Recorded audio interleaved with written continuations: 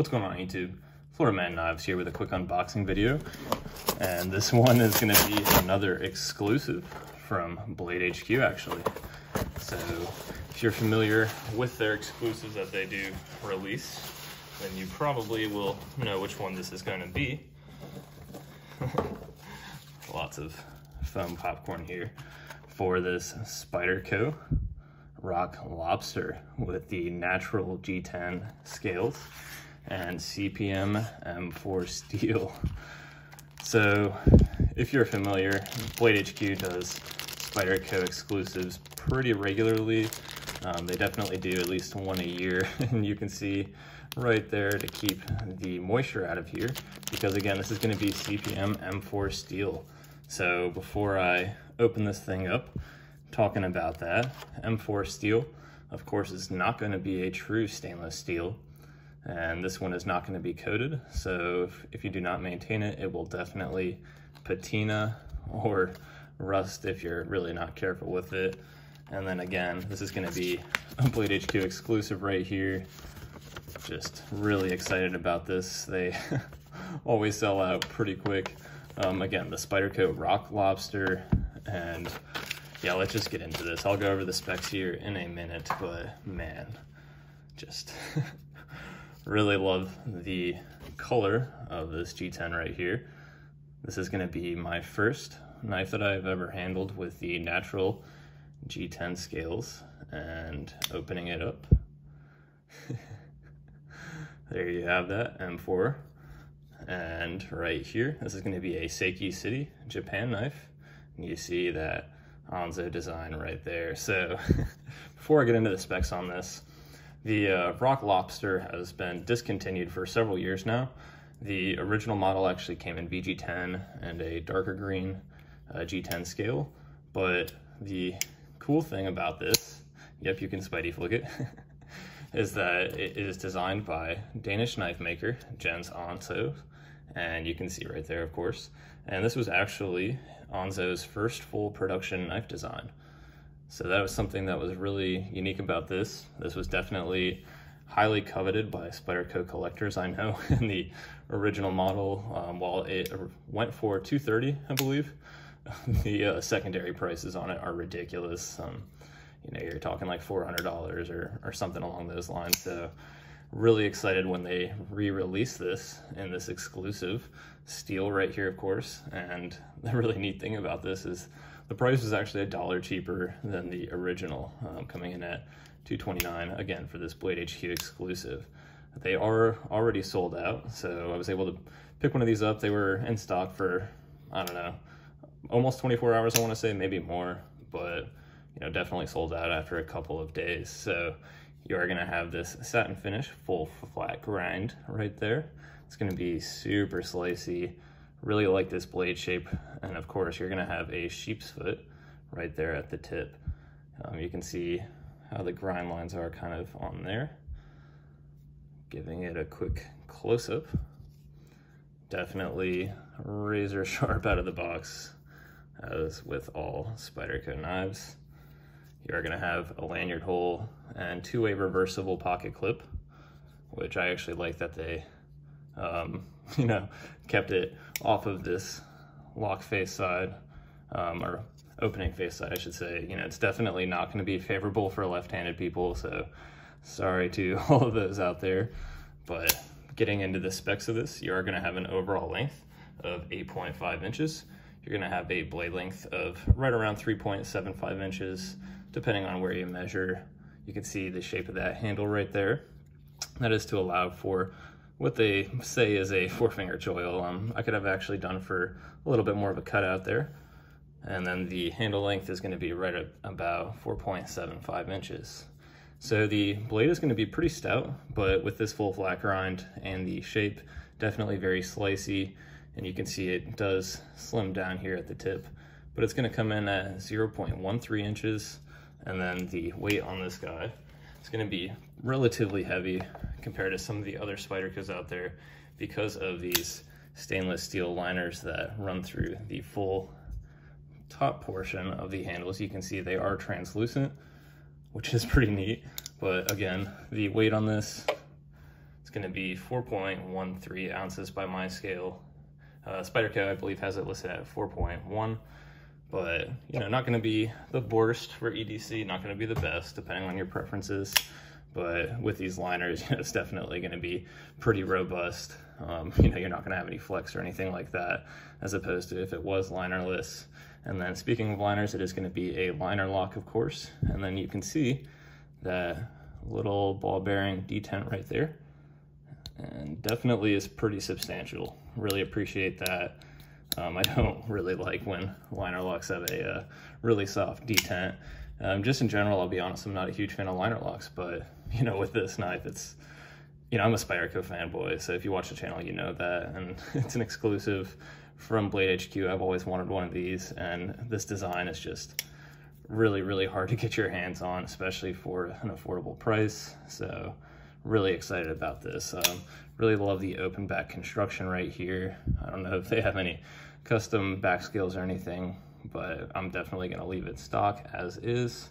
The one gripe I guess I could say is that they don't have a deep carry wire pocket clip, but on this particular model that does not bother me, especially for it being somewhat of a larger knife. Just really, really loving this thing.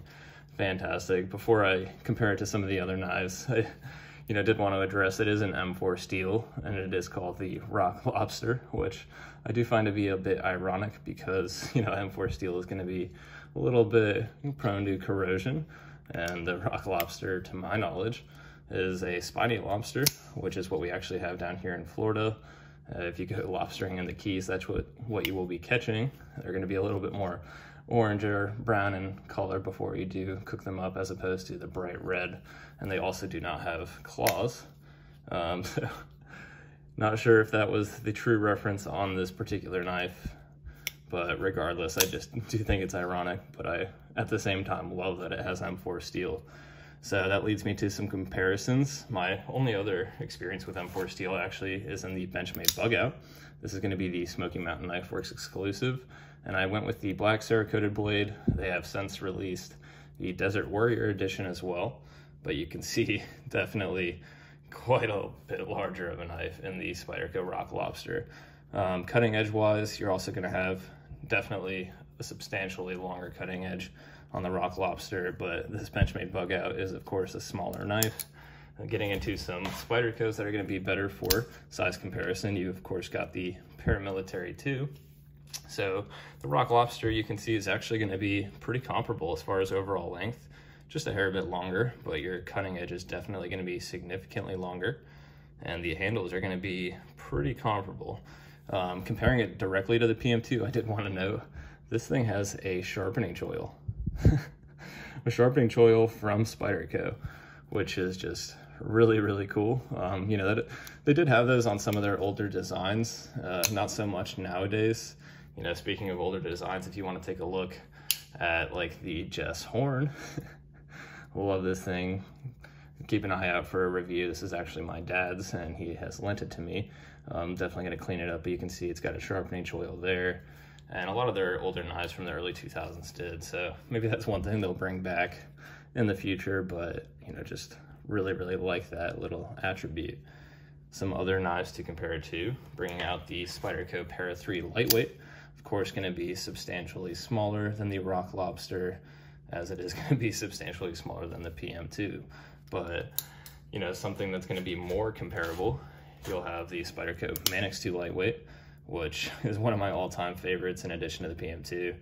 This one just so happens to be the Knife Joker exclusive and CPM 20 CV. Just love this color. Also does have translucent scales, which I have definitely come to be a fan of. Don't have it with me at the moment in reach, but check out the Ontario Wraith Ice Glacier series in translucent blue. Really love that one as well, just because it's, for the price, really great, and it's also just really cool to look at. Another Spyderco, you're going to have the Capara, which is going to be just phenomenal. Love this knife. This is going to be the DLT Trading exclusive, and you can see going to be pretty similar in overall length, a little bit more similar than the PM2. The cutting edge right here is actually going to be practically the same. However, this does not have a sharpening choil. Fun fact, actually, with the Phillips right here, Phillips design, I should say, excuse me, if you take a look, he actually, on his YouTube channel, he did put a sharpening choil on his particular knife, which I found to be pretty funny, but I digress. Getting back into some Spydercos for comparison, you've got the Native Chief, which is another larger Spyderco, definitely going to be larger both in blade length and handle length and cutting edge than this Rock Lobster. So, you know, there you have a pretty good wide comparison of Spyderco knives if you're familiar. You know, the last one right here would be the Endura. Just really, obviously, again, I'm a Spyderco fanboy, but just loving this Rock Lobster, loving the looks of it. One last comparison, you've got this Buck Marksman. This is a Buck of the Month, actually, for May. There was only 500 of these made, which is pretty cool.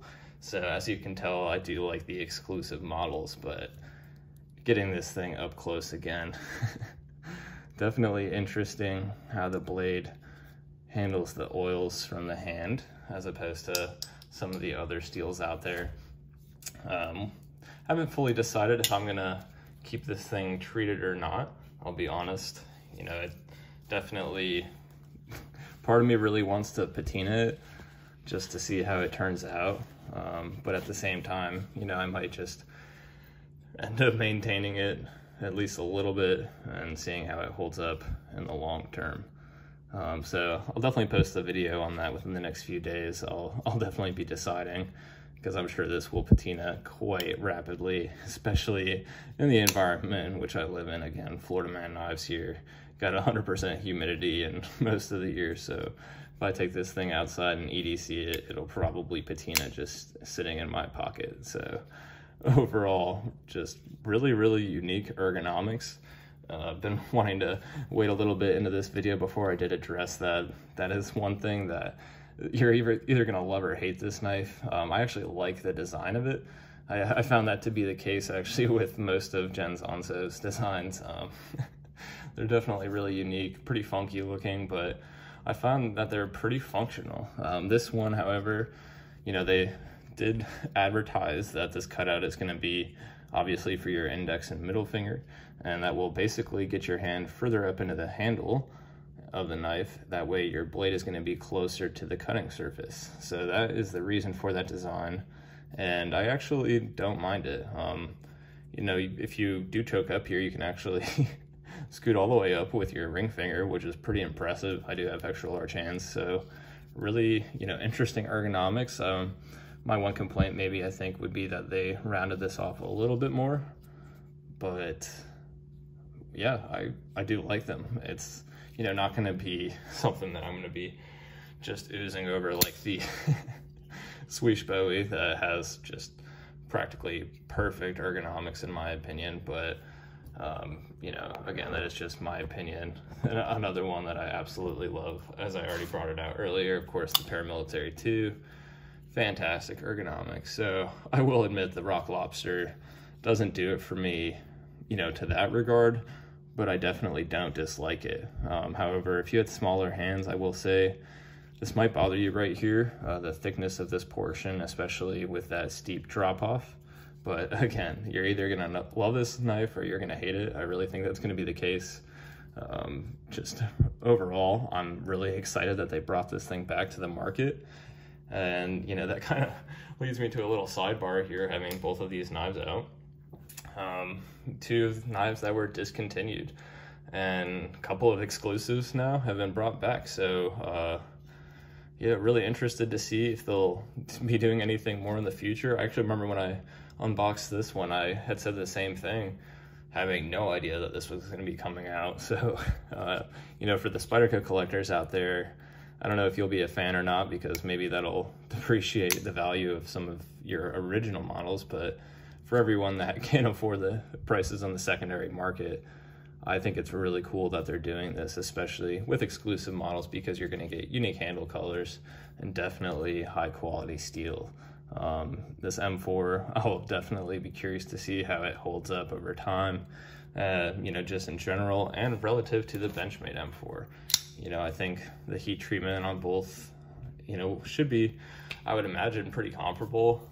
I don't really know who has more experience with M4 steel. I know Benchmade does use M4 with their Freak line, their Mini Freak and Super Freak and all that, but you know, this M4 steel features on pretty much every BladeHQ exclusive Spyderco nowadays. So really curious over time how it'll hold up edge retention wise, see if the toughness holds up to all the hype, and we'll see if I decide to let it patina or not. But really liking this thing. Love the color. I just, you know, I've seen them in 1,000 pictures online, as I'm sure many others have, but you know, this translucent natural jade or green G10 is really nice. You know, not for everyone, I'm sure. I do think it looks really nice with the black DLC coated blades that they do and black hardware, but it's one of those colors that also looks just as good with silver and a plain old satin finish blade. You know, this is going to have bronze washers, so definitely pretty smooth once you get it past that D10 ball. Pretty easy to Spidey flick, despite the fact that half of the hole is going to be covered up, just like this Swish Bowie. But I would say it's easier to Spidey flick than the Swish Bowie is. Not by much, but definitely a little bit. Not that this is a direct comparison between the two knives. Definitely, you know, they're in different categories 100%, but really liking this overall. I'm really excited to use this sheep's foot blade shape. It's been a while since I've had a knife with this particular blade shape. It's definitely very functional, and it leaves the tip of the knife pretty stout depending on the company and how they grind it. So I really like that. And it's called the Rock Lobster. At the end of the day, I do kind of wish they just like put that somewhere because it's such a funny name.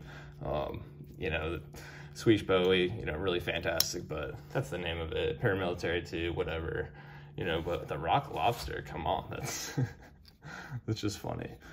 But really curious how I will like this knife over time. I'm sure a lot of people that purchase this will probably sell it instantly before the knife patinas at all, but I don't know. Ooh, not the easiest to thumb click. There you go. But you don't really need to do that with this. This is just, it feels super high quality, especially for the Seiki factory. Taking a look, got not quite perfect blade centering, but pretty dang close.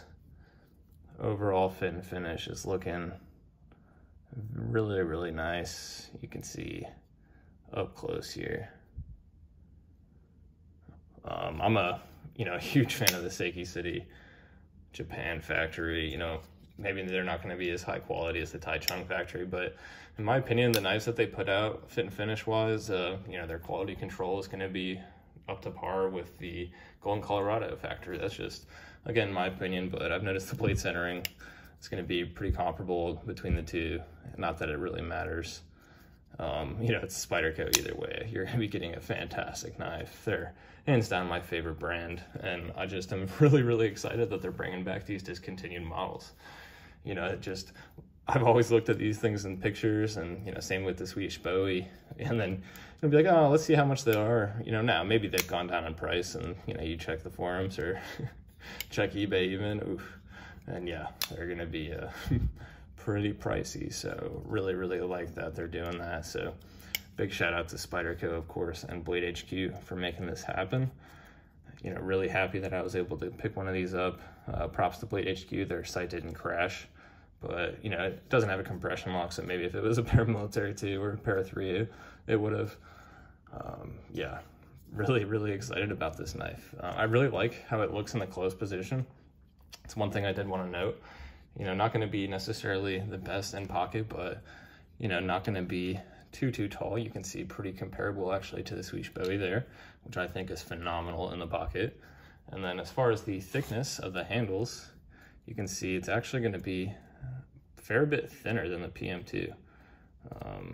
There you go. You can see that difference. And that'll definitely be noticeable in the pocket. So I think this will probably feel a bit more like a Manix, if I had to guess. Or Manix 2, I should specify. This is, of course, is the lightweight. I do not have the original Manix 2 with G10 scales and stainless steel liners. But, you know, the Manix is going to be a little bit thicker, but you see kind of the overall profile, I think, will be comparable. But let's see it. Oh, not being able to Spidey flick it. There we go. Just really liking this thing. Love the feeling of this G10. You know, not actually super squared off either. As I'm observing this a little bit more, you see they did chamfer that edge a bit. Definitely a nice touch compared to the Paramilitary 2 right here, or the Para 3 G10. You know, it's not going to be fully contoured like the Shaman, or like, you know, some of the exclusives like this Capara, but that is a really nice touch, and that is definitely noticeable in the hand. I was kind of wondering like why this is feeling so much different than what I expected, and that is definitely the reason. So really nice detail there. Loving this thing, but again, it's an exclusive Spyderco, so why wouldn't I, right? Really like the blade shape, and let's see how this M4 holds up. Let me know what you guys think in the comments, and if you were able to pick one of them up, congratulations, and let me know what you guys think of yours, or if you're gonna keep it or not. Also, let me know what you guys think as far as if I should let this thing patina or not. You know, be curious to see people's opinions. You know, I'm not gonna do like an acid stone wash or anything like that, but maybe I'll just kind of let it run its course and see what happens. So really appreciate everyone watching, and hope everyone has a great day. Thanks.